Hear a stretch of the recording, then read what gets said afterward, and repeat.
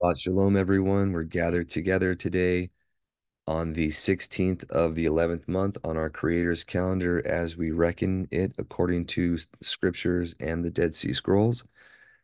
And it is the 27th of January, 2024 on the Gregorian calendar. And we are continuing with our reading of the book of Genesis or Bereshit. We're currently on chapter 31 here. And again, you might be surprised with some of the differences in translation than what you might be normally familiar with. This one is pretty interesting. So I think we're going to look at it and then we're going to look at the Hebrew for today so you can see what I'm talking about when we're getting into this. There's one part that you won't find the Hebrew directly in the Strongs, and I'll show you where that is and then where we can find it and why. But we'll get to that when we do. In the meantime, chapter 31, and just to recap, Jacob had been sent by his mother and father out of the land to go stay with her family to acquire a wife while his brother was angry at him for what had happened. And in the course of being out there, as we had already read last week, he acquired his wives, his children, and then possessions. And now we're going to see his what causes him to go back. Excuse me. And he heard Eth, that Aleph Tau, the words of Laban's sons, saying, Has taken Jacob, Eth, all that was our father's, and from what belonged to our father, he has made Eth, Aleph Tau, all this wealth, or literally, all the kavod, or esteem or honor. And Jacob would look at the face of Laban, and behold, nothing of him with him as previously 3 days before. This is the literal translation. They have it normally as, and his face was not towards him as before. Okay. The reason that this is literally the ein is not or nothing, and ein nu is nothing of him. So that's essentially saying that nothing in his countenance was toward or with Jacob as it was just 3 days before. And this 3 days previously is an interesting connection when you think about the parable that this represents. It's not normally translated this way, but ob willing, when you look at this and you think about that, these things will be pretty evident. And Yahuah said to Jacob, Return to the land of your fathers and to the place of your children, and Ahiah with you. This is an I will, or an I am with you. That Ahiah, Asher Ahiah, is where it says in Exodus, what is it, 14? Or possibly before then, but he says, I am that I am is his name. Furthermore, Yahuah is his Shem Zakar, right? But he says, Ahiah with you. And that's what he says to Moshe right before he declares Ahiah Asher Ahiah.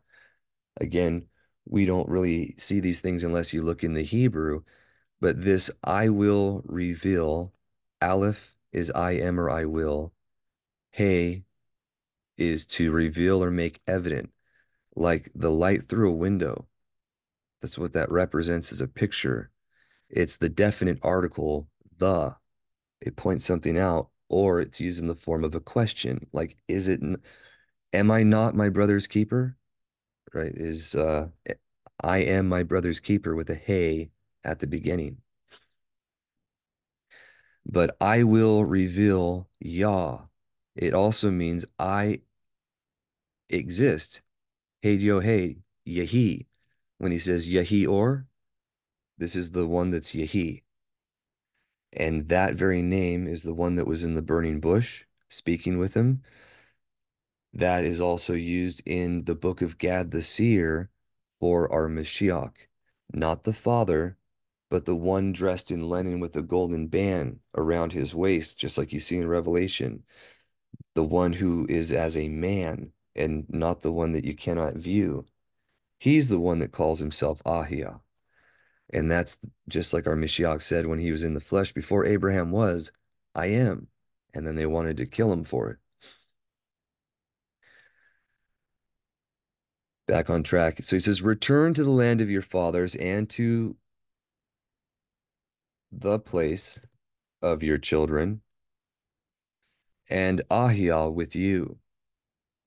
And he sent Jacob, and he called unto Rachel and unto Leah the field to his flocks, and said to them, now that doesn't read very right in English, okay? I'll go ahead and give this one to you because it is broken, and they try to make things make sense when you're reading so that you avoid confusion.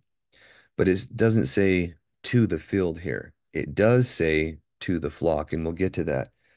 But and he, our Mashiach, Ahiah, sent Jacob, and he, Jacob, called unto the lamb and unto the weak and the world.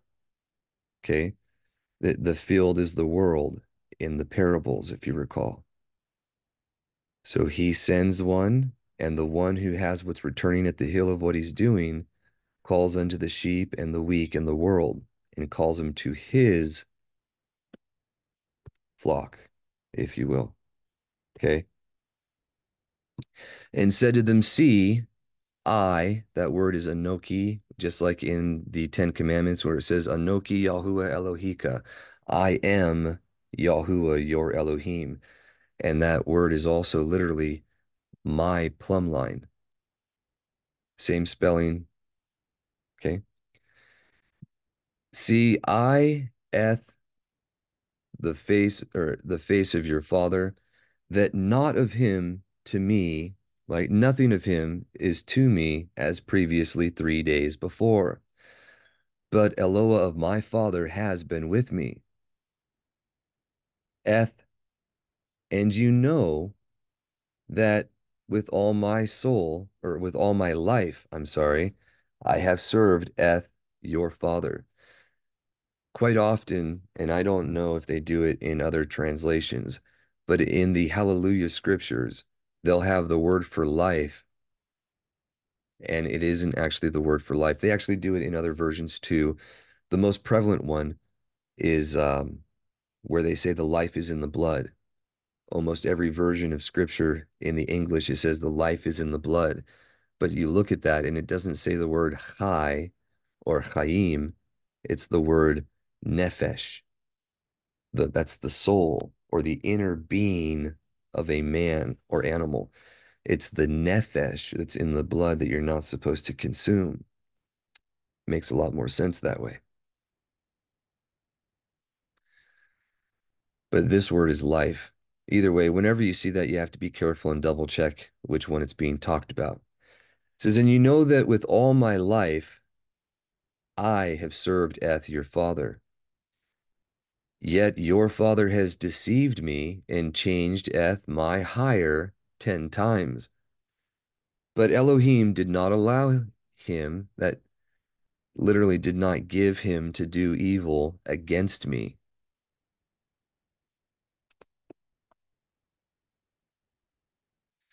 If thus he said, the speckled are your hire, then all the flocks bore speckled. And if thus he said, the streaked are your hire, then all the flocks bore streaked. So Elohim has taken away the livestock of your father and given them to me. And remember, we mentioned that last week when we were showing the correct translation of what he was doing with those sticks had nothing to do with making them speckled, streaked, or anything. That was by the will and providence of our Creator alone. But he would put those sticks before the ones that would stay together, and then they would produce for him, and then he would remove them, and then they would produce for Laban when they would turn aside. And that had to do with the ones of the flock that would run off or would, stay with the flock. A different picture there. But again, literally happened telling a parable. It says, so Elohim has taken away Aleph Tau, the livestock of your father, and given them to me. And it came to be at the time when the flocks conceived that I lifted my eyes and looked in a dream and saw the rams, the ascending ones above the flocks. That word above is El, right? And this word is Elim, right? Elim, mem as a suffix means them, but when you have a yod mem, it's a plural.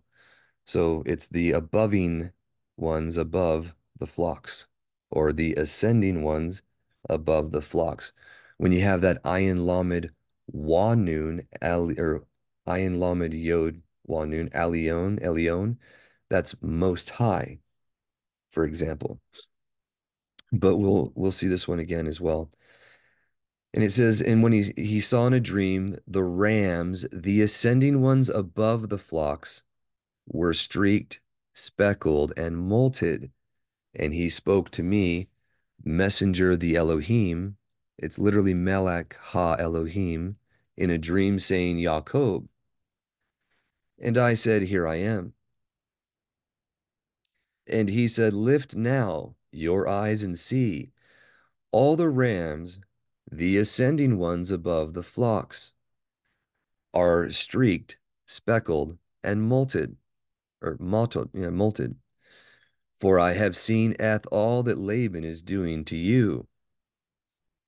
I am, or my plumb line, Anoki, I am the El of Bethel, where you anointed the standing column, and where you made a vow to me. At this time, rise up, get out of this land, and return to the land of the place of your children. It usually says the land of your relatives there. And I'll show you. It's literally the word for, we say lad for a little boy, archaic word in English, right? But ladot or toledot is generations. Lada is to conceive a child, to bring forth a offspring. So the mem at before that is the place of, or the means through which, and that's the land is the place of his children, because it was given to his forefathers and to him and his children forever. But he was currently outside of it, just for the context here.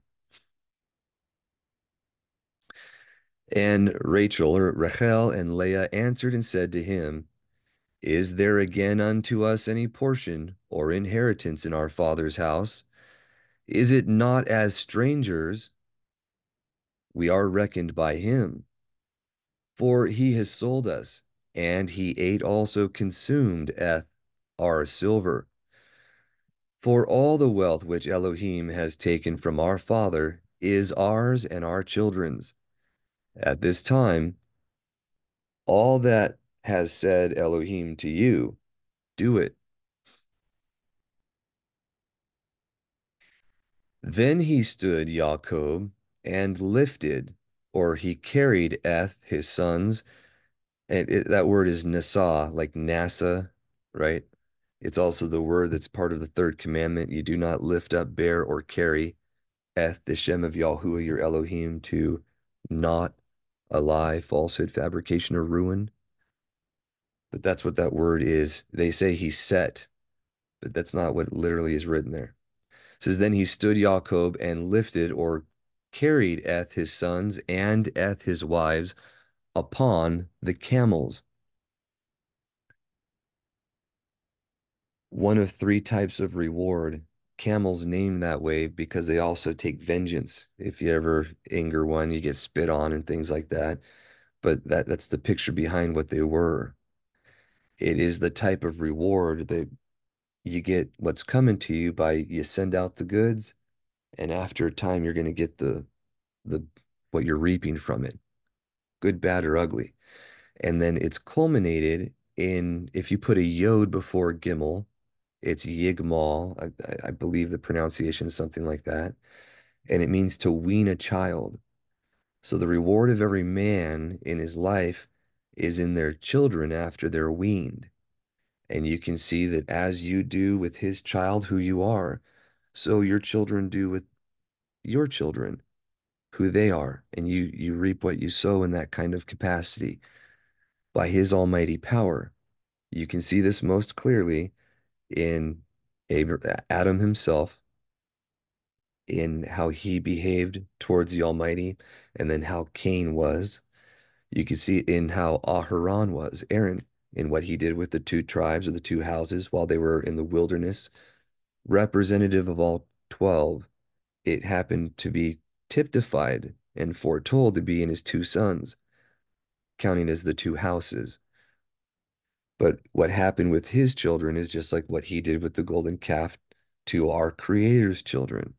So you get to see that pattern that happens with every man in his house. And that's that camel reward. So, and then the other ones we've already covered, Yaakov, is to get what you have at the heel of what you're doing. That is for the non-malicious sinner, or for the one who is simple and does what's right. You get immediately at the heel of what you're doing, your recompense. But here's the key. When the ravager stops ravaging, then he is ravaged, right? That's what he mentions. It's when you stop doing the offense, now you're going to pay for it. But if you're still actively doing it, you're hiking up the bill, if you will. And then Gamal, we just covered the other word for reward. And if anyone knows other ones, you can feel free to share. These are the ones that I'm familiar with, that I've studied. The last word for reward is shalom, the same word you have that we get peace from, or shalom. And that is the reward that the Father will give to those that are his, the shalom of pleasantness. That shalom is from the foundation of the world, leading all the way into the forever after, that's typified in the Shabbat, or millennial reign, that's coming. So back on track here. Sorry about that. It says, and he drove off, right? You drive cattle, eth all his livestock, and eth all his possessions which he had acquired as part of his hire. His property of the livestock which he had acquired at Padan Aram, to go to his father Yitzhak in the land of Canaan.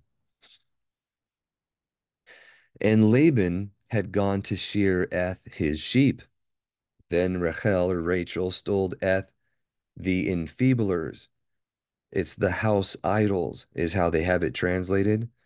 And we'll get to it. You'll look at the Strongs and they'll show you that they don't know what that word comes from. But if you only look at the root with the resh pei hey, it gives you to be weak and enfeebled. And that's what these things do. They enfeeble you. You become dumb, blind, deaf, and inept, like the image or the statue that you're venerating. So it's literally the enfeeblers. And that's why they don't really want to translate that. But just like all the pagan mighty ones throughout scripture, you might not be aware, but Molech isn't really the name that he was called in history. Just like Apollyon isn't what he's known in antiquity. Um, all of these words are close to, with a letter or so different, or the vowel pronunciations different, to make it a derision or a mockery of whatever particular kind for that particular idol. And that is 90% of the time or more. That's how you get all these names for pagan idols in scripture. He literally mocks them, but we miss it if we don't know that.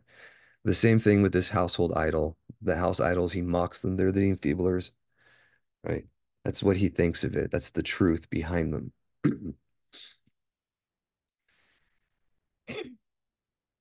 But it says, and he stole away, Jacob, eth the heart of Laban the Aramean. So let me back up. It was, and Laban had gone to shear the sheep, and Rachel, or Rachel, stole eth the enfeeblers, or the house idols that were her father's, and he stole away, Jacob, eth the heart of Laban the Aramean, because he did not inform him that he was about to flee. And he fled with all that he had, and he rose up and passed over eth the river, and set eth, or Aleph Tau, his face or his countenance towards the mountains of Gilead, which means the heap or the stones of witness, right?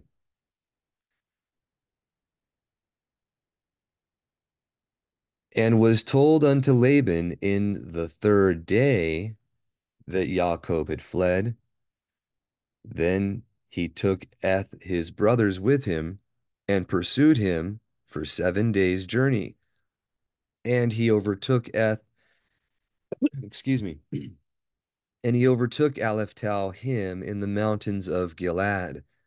But in a dream by night, Elohim came to Laban the Aramean and said to him, guard yourself that you do not speak to Jacob means of Tov nor evil.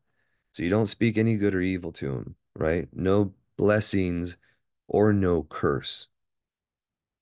No curse because you cannot curse one who is already Baruch, and no blessings because well, it says in the book of Hebrews that it is beyond all doubt that the greater gives the baraka to the lesser.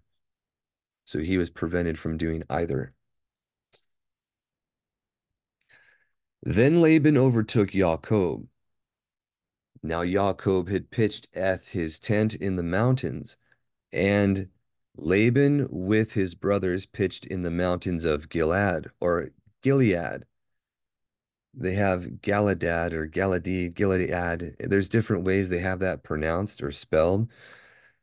Um, a lot of people are very peculiar about the vowels they use when they're speaking the Hebrew, and I'm not saying that we shouldn't be. We should want to be truthful in all things and seek what is real.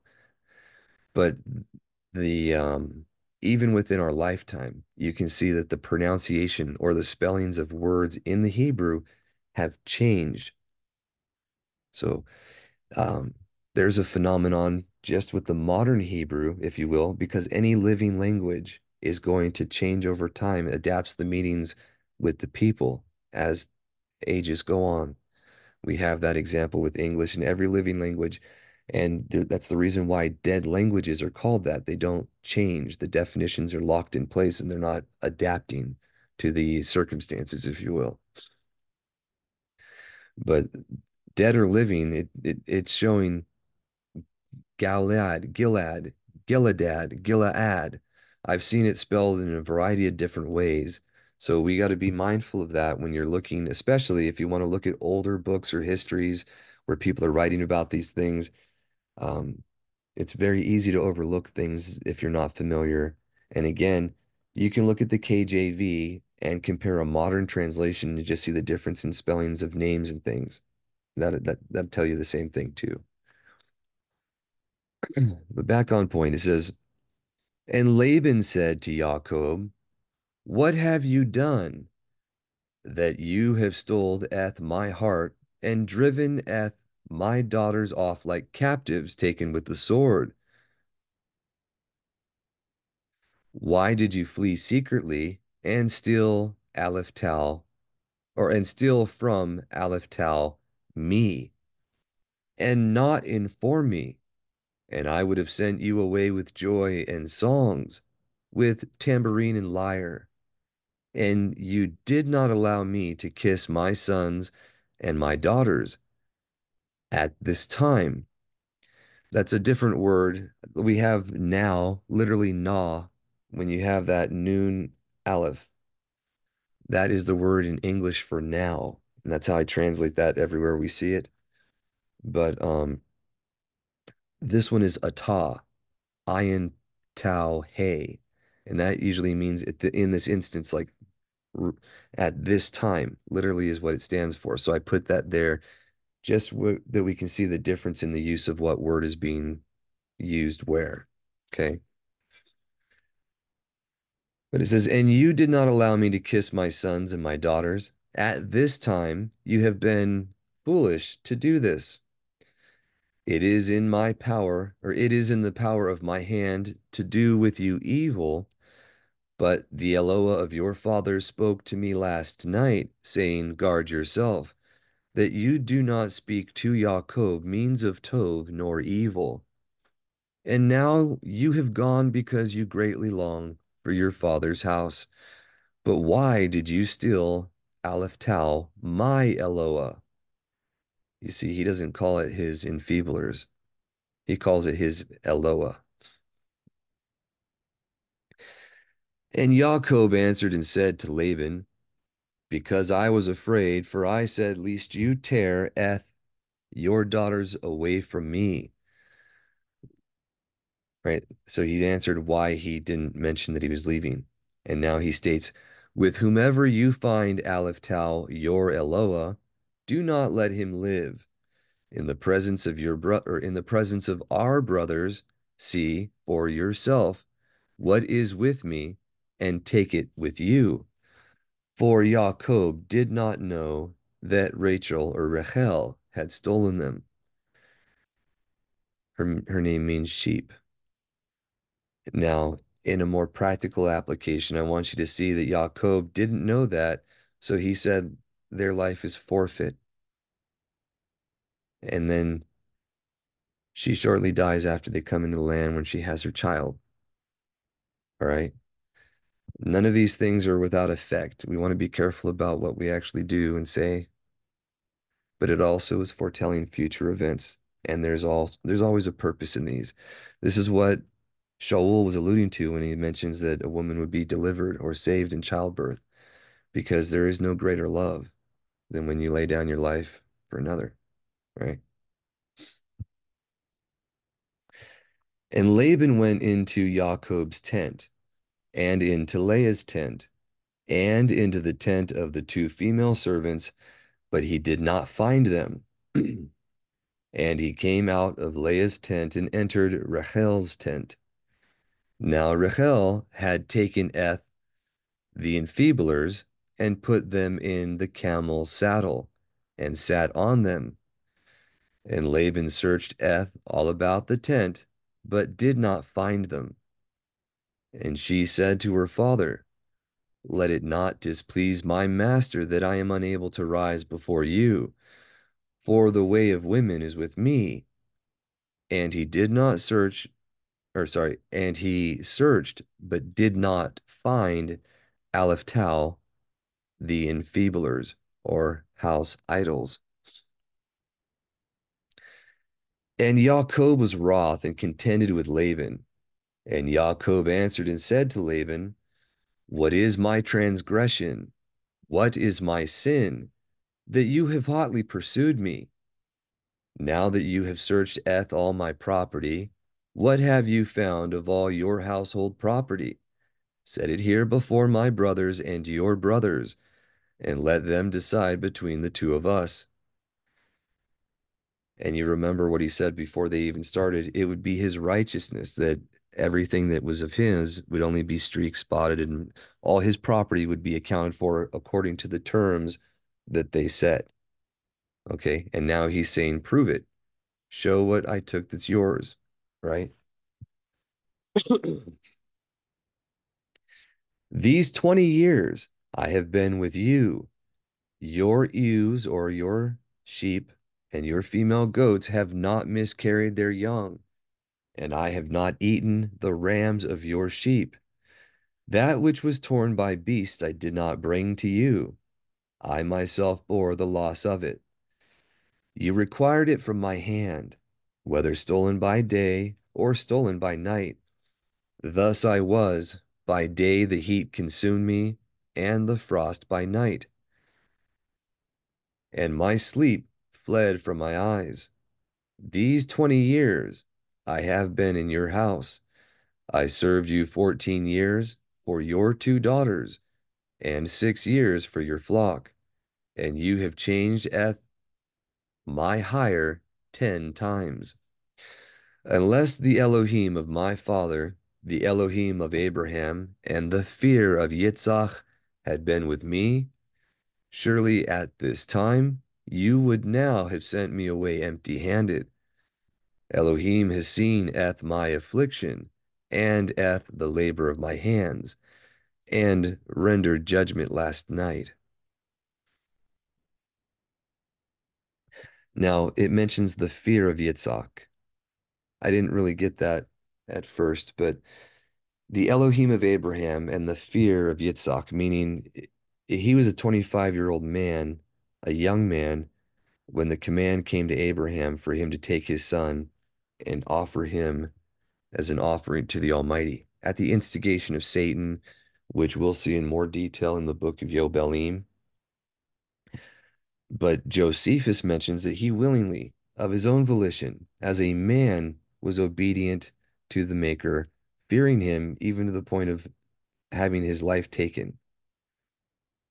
And he did that willfully. And that was accounted to him for righteousness. And because of that, like the promised seed, he was never kicked out of the land. When there was a famine, he produced 100-fold in the land. All right. And he was never taken out. So there's pictures here just to keep in mind, but that's why he mentions the fear of Yitzhak, because he feared his maker above everything else and was obedient to him, just as Yaakov was obedient to the visions from the Melech, the Elohim, that was appearing to him and telling him what to do.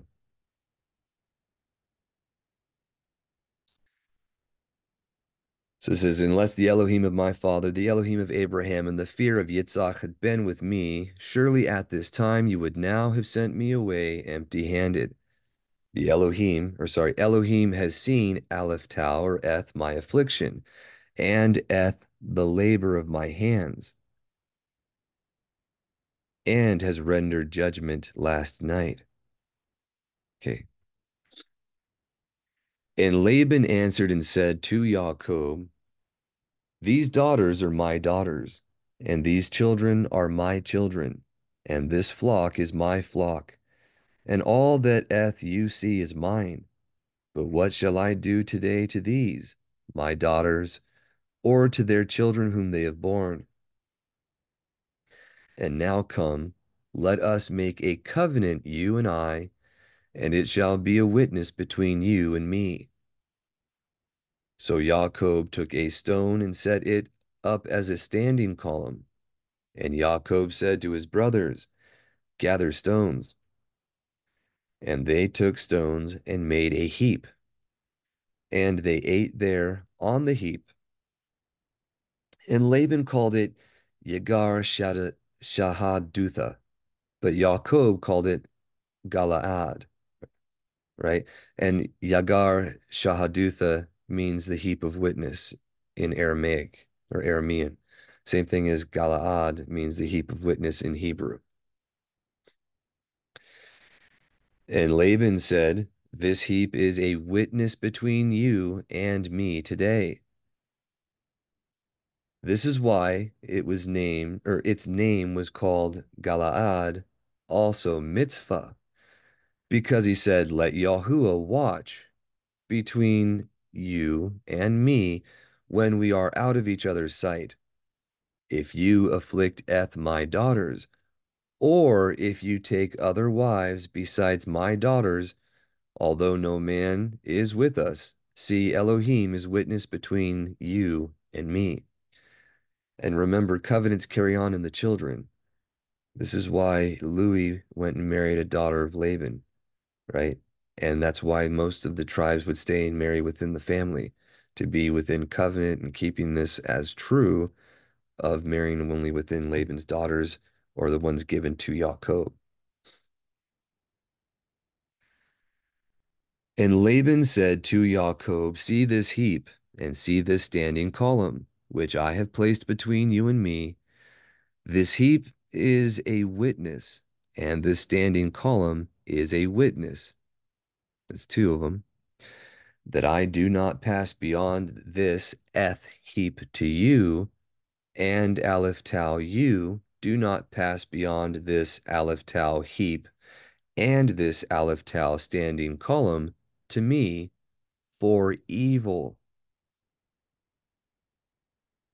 The Elohim of Abraham, the Elohim of Nahor, and the Elohim of their father rightly rule between us. So, and this will give you the nuances if you pay attention when you're reading the accounts, like with the battles of Dawid or the times of Judges, when the Arameans would ally with the foreign peoples and attack those in the land, they would always get routed. And whenever the children would go over and do anything antagonistic against them in hostility, they could not prevail because of the covenant they've made that's still applicable. You can never undo these things. That's a thing with getting married as well. A covenant can't be voided once it's established. It says, and Yaakov swore by the father of his father Yitzhak, and Yaakov slaughtered a slaughtering on the mountain and called his brothers to eat bread. And they ate bread and spent the night on the mountain. And Laban rose up early in the morning and kissed his sons and his daughters. And he barak or blessed Aleph Tau them. And Laban left and returned to his place. All right. And then just one moment, we're going to switch over and I'll show you what it says in the Hebrew here. All right. So here is the interlinear for chapter 31. This is from BibleHub.com. I prefer this version. There's many other versions. You don't have to use this one, but if you use an online one, there's some benefits and then there's some downsides, right? The benefit is you have all these hyperlinks and you have all the accessibility right at the click of a button. So, for example, on this version, you can pick any word you want. You can look at the transliteration, right? And this generally will give you how to pronounce if you know how to read the scholarly linguistics there, right? With the chevrons and the dashes. Or if you're familiar with the vowel points, it's the same, right? Supposed to be the same, although you'll find examples where they do not have it correct here as it's supposed to be pronounced there for whatever reason. I'm still learning, so I don't know why they do that though. But back on point, you can find any word here and click on the Strong's number and it'll take you to that particular Strong's number, right? That word where you get the pronunciation, you'll get what it generally means, how to say it, right? And then where it's used throughout scripture. What it doesn't do is give you every meaning of it. So if you really, excuse me, if you really want to know what a meaning or a word means, you have to check all the Strong's numbers with that particular spelling. And you'd go over, like, here's the same word, lamed bet noon, but it means white. Okay. This one, to make brick, libena. All right. And that's leben, to make brick, they say, because you have lamed is to, for, concerning, in regard to, right? And then bet noon, like a sun, or binah, boon is a bone, but it's a structure or to build. So leben is to make brick, or it's unto building, and you would build with brick,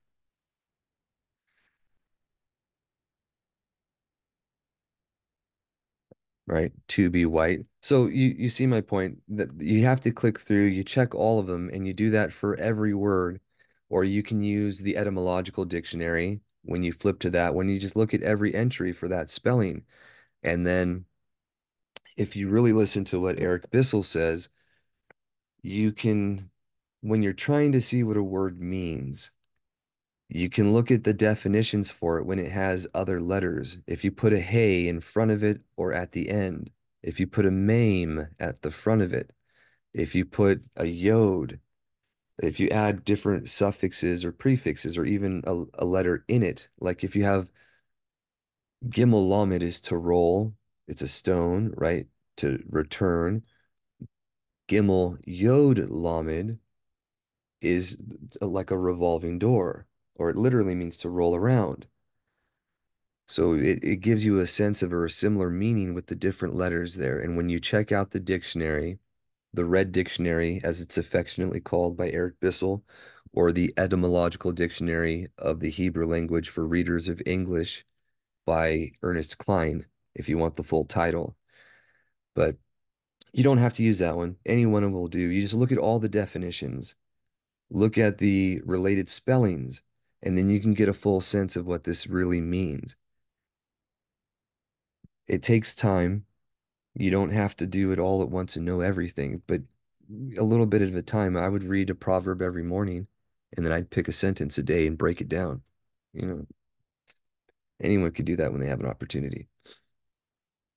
But right here, and this is where you can see the way the Hebrew goes from right to left, but the English is from left to right. So you're going to see it's left to right, left to right, left to right underneath it.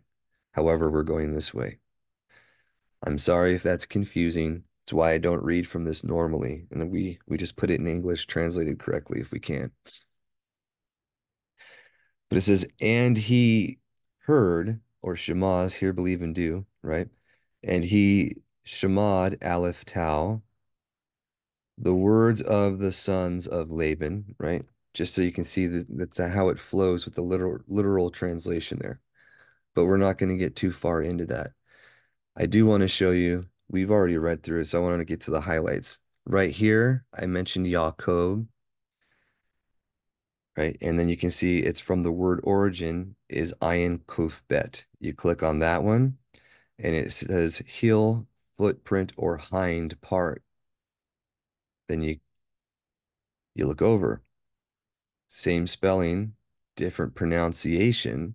Ikeb is consequence, or as a consequence of, or because. So meaning what happens because of, right? Literally coming at the hill of what you're doing. And that's what I mean when you go into these, right? To follow at the hill, assail insidiously, circumvent and overreach. All right. And then we can see if there's anything the other direction real quick. There's an overreacher and insidious, deceitful, or tracked by footprints. You can say supplanter is another one they put, right? And you get both of those senses from this. Hmm. And then you have one that means steep or hilly, which I've never seen before. They call it rough ground. Very interesting. And it looks like it's only translated that way one time, meaning it's something they call a hapax legonemnon, or it's only a one, it's the only time it's spelled that way anywhere in what they call the Bible. You can see right here, sometimes they'll have the actual verses, and this one they don't. They just give you how many occurrences they have, and you'd have to click on this hyperlink to go to that occurrence to see it for yourself. But you see, they have it one time, one, one, one. Here's two, at most three here with a pluralization of it. And then ak, kub, six. But either way, this is what you have to do when you really want to break down and get a sense of a word. You don't take and just pick and choose what particular meaning you want it to mean. You take it all in, you read it, and then you just accept that's what it means. You don't have to do anything else. It doesn't have to make sense beyond this is what the word means. And then as you use it in the language, the context will dictate what you're what it's saying. That's literally how the Hebrew works in everything. We have examples of that even in English today, where you have words that have dual meanings. Sometimes they're even polar opposites of one another. For example, baraka or barak is to bend the knee. It means to bless, but it is also literally to curse.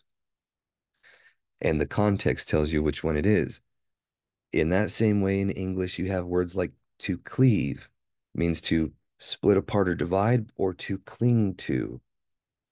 And the context gives you the meaning. So these phenomenon are familiar to us. It's just it seems different because it's a different character that we're looking at here. So back on track, you can see where the Aleph Tau is used. These are placeholders for all the things he's defining as his. He's the responsible party. He's the one that did that.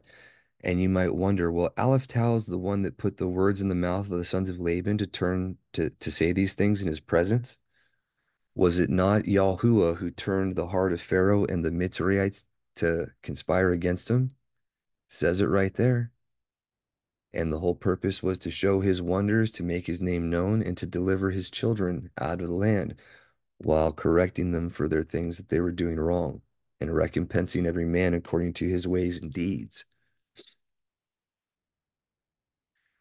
So the Aleph Tau, he's claiming all, right? The possessions. Everything that Yaakov left with was nothing, and everything he came back with was the property that he gave a tithe from. Literally, what he himself had provided for him to give. And that's another principle when I said you can't outgive your maker. He only gave a tenth of all the bounty that he had received to begin with. Just something to keep in mind. Um, Here's that part where it mentions, and it was not favorable, right? Wayara, and he saw Yaakov, Aleph Tau, Pene, right? The Aleph Tau, the face of or the countenance of Laban, and behold, Wahina, right? Not of him, Inunu, right? This is ayin, which means not, nothing. Ayin o zolti mean there is no other, where he says there's no other power or authority, right? Is that ayin? It literally means not, right? Where we get the word ain't in, right? Ain't nothing, ain't got it, right? Not, nothing. They have it translated in a variety of ways here, but it literally means the absence of a thing, okay? And he's saying there is not of him that of him with him. They say toward, but the emu is literally with. When you have Emmanuel, for example, as a title slash name of our Mashiach from Yeshayahu chapter 53, and they shall call his name Emmanuel, that is literally El with us. That's that with right there. And you can see literally it means to be with, among, present with, right? So, and he had not of him with him, the literal translation. And then this one is ka, this is kit or ki tamul, right? Ki tamul, which is as before or as previously.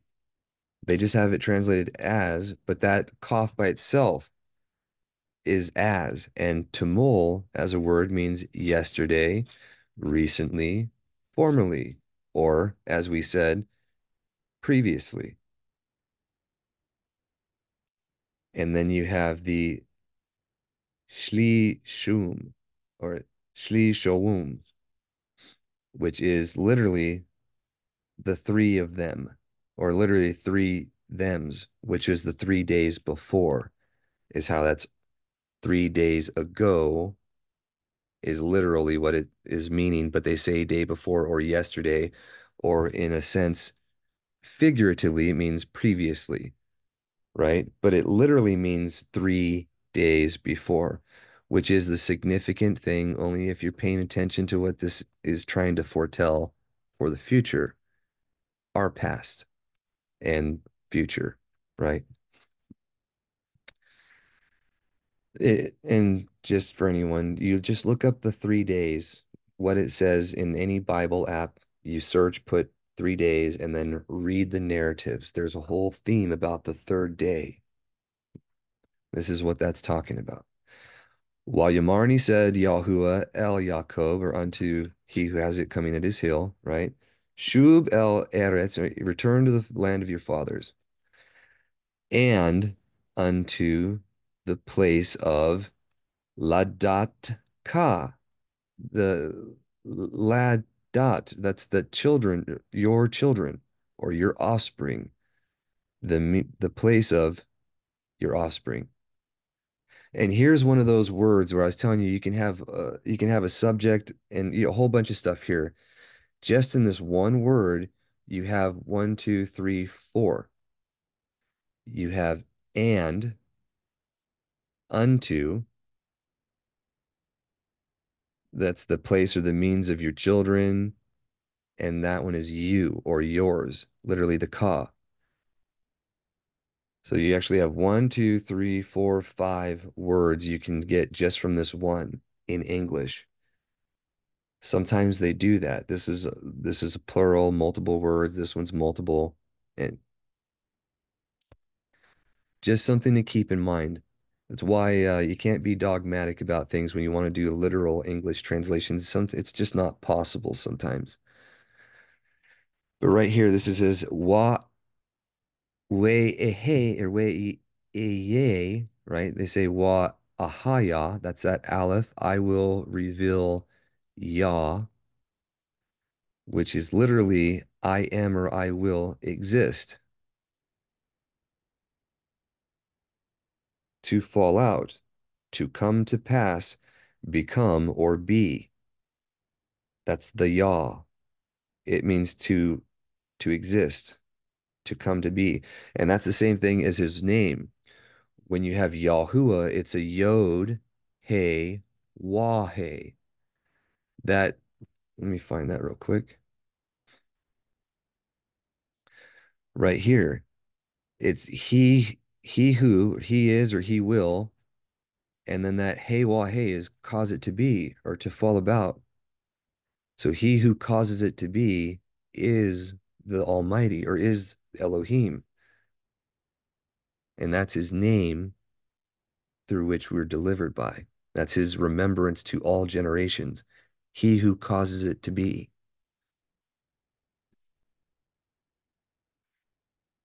But right here, you have the identification of our Mashiach. And I really like to get into that with us some other time. Can't do it right now, but I'll show you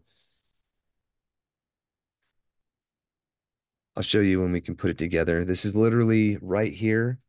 You can see it in number. Was it Numbers? I'm thinking of Hakol, I'm sorry.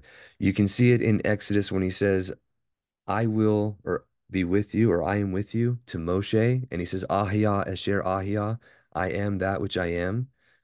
That's our Mashiach identifying himself there as well. Every time you see this as an I, that's him. It's never used anywhere else, as far as I'm aware, for someone identifying themselves as an I. You see what the word means. It means to exist or be. But Ahia, they translate as I am with you, and I am with you, you could say, right?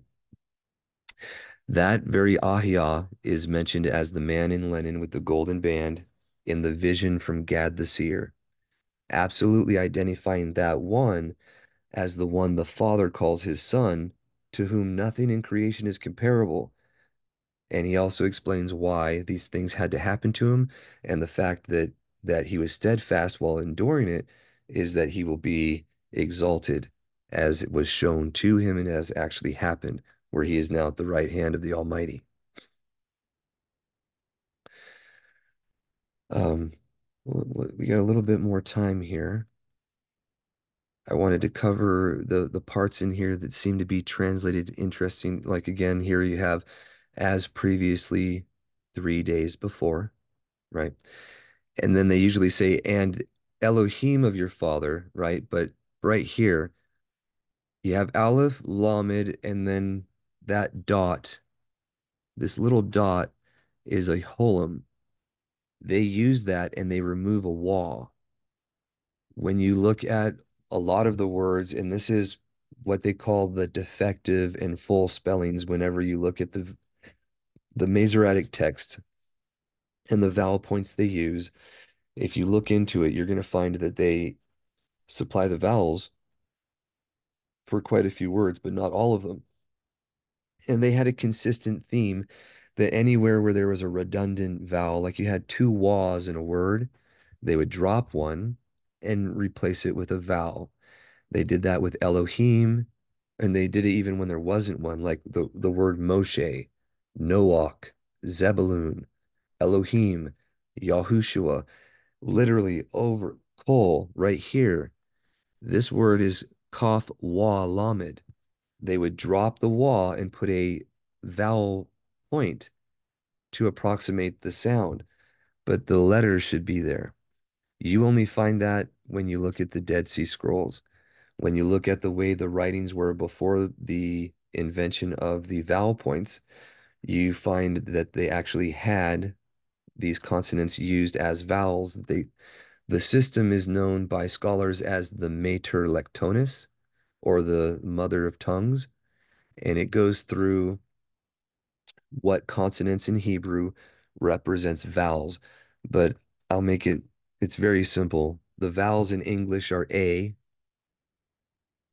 E, I, all right, O, what do we got? O, and U, which is that wa,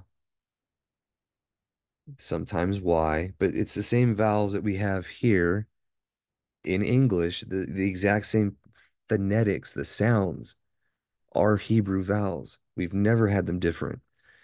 They've changed how they've been used over time, but it's still the same phonetics, phonics, if you will, in our mouth. Excuse me. Either way, I'm trying to show you right here, Aleph Lamed Wa Hey is literally Eloah. The yod at the end means of in this instance because you have the two dots below, which is a serif for the vowels. And whenever you have a serif followed by a yod at the end of a word, that always denotes the whatever of.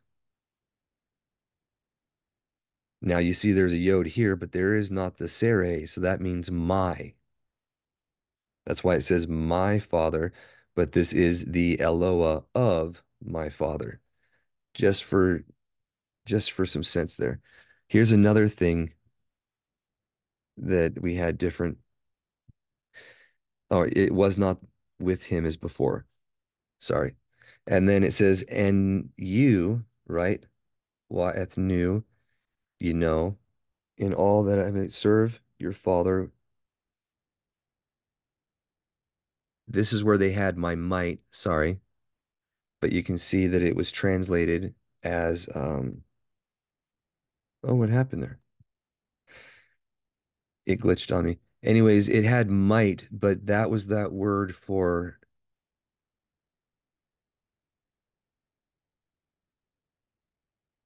life, with or resembling. Remember, cough can be with, as, like, or resemble. And then chai is life. So I translated that, and he says, and you know that I have served him with all my life. It says might in the English, but when you think about what this parable represents, who Yaakov was a foreshadow or typifying here, and that he served his hire, cost his life, then these things make more sense. So I'm willing, we'll leave it there. But moving on right here, they translate my wages consistently into My wages is actually a higher. That's where you get the word Yishakar. Yishakar, one of the sons, is the higher of the wages with the mandrakes, if you remember, right? And then there was one more here I wanted to show you at least before we go. Well, there is really a whole bunch. There's the struck. You can look at all of these things and break them down, but we just don't have the time for that. So I want to show you two more things at least, where it mentions the ascending rams, right? Right here. So he says, and he beheld in his eyes and saw in a dream, Shalom, right? Wahina, and behold, the rams, right? The It says which leaped, but that's the olim. Like, well, it's not like olam, but like el, that ayin lamed, to be upon, above, and then pluralized. So it's the ascending ones. And you can just look at the Strongs there. It means to go up, to ascend, or to climb. It does not mean leap. They do that by an implication. So this is the thing that you got to be mindful of. It's things are translated in English like that all the time, and then you can miss what it's actually saying. So, anyways, it says, and the rams, the ascending ones above or upon, and this word right here, I'll show you it real quick.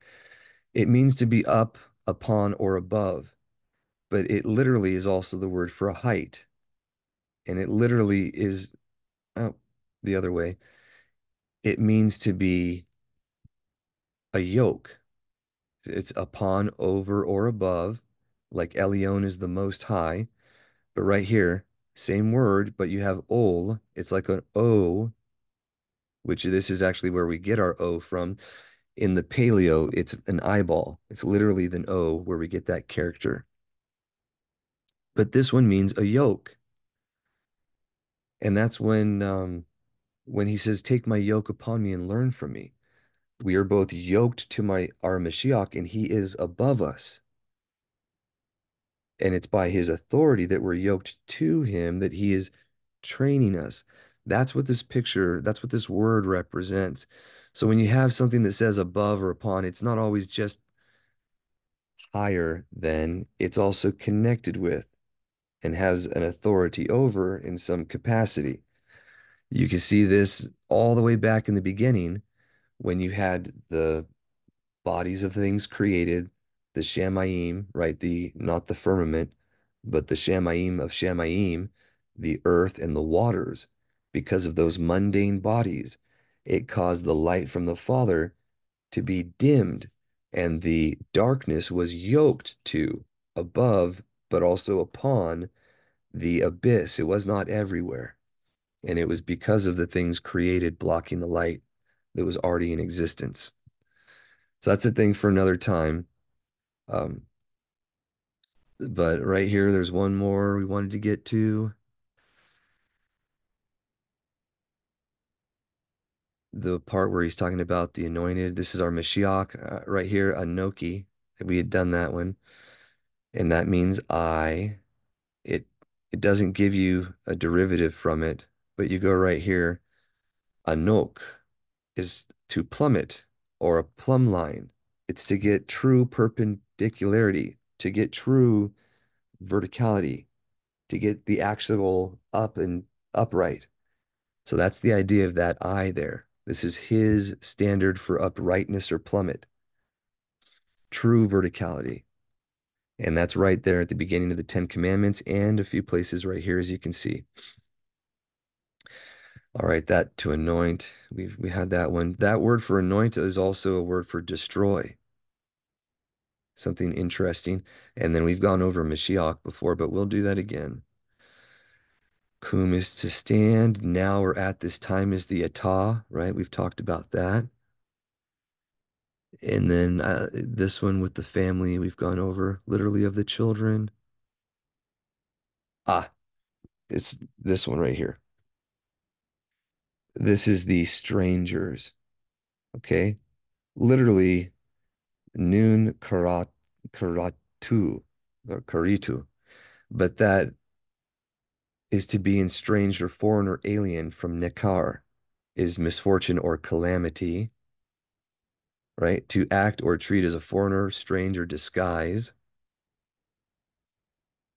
all right? To regard or recognize. There we go.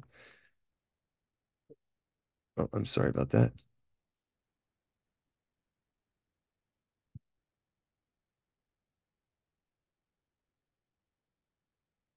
And then that's not the right word.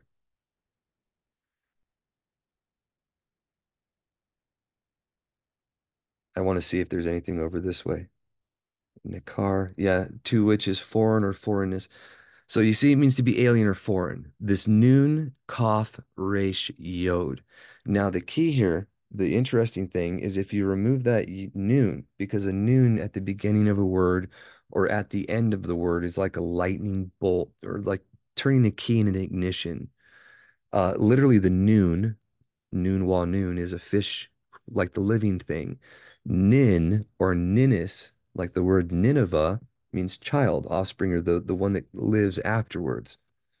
So the idea of a noon is a living or moving thing, literally like a lightning bolt, and it's the action or the imparting of a thing, like the doing of it, right? If you take that away and you look at the Kaf Resh Yod, the Karat or the Karati, that is a like a covenant. It has to do with a Brit or something that's written down or broken or cut off. And then it's the name of the Karati and the Pelati are the Karathites and the Pelathites are the guards of the beloved, the Philistines that joined and became the bodyguards of Dawid during his reign. And it's also the word for Cretan. It's that the Hebrew word for a Cretan, where you have Shaul mentioned in a Greek for it, but he says those Cretans are certain ways and certain kind of individual. That is what that word represents. And that is what they're saying here, that we are like that to him at this time. And just just so everyone can see real quick.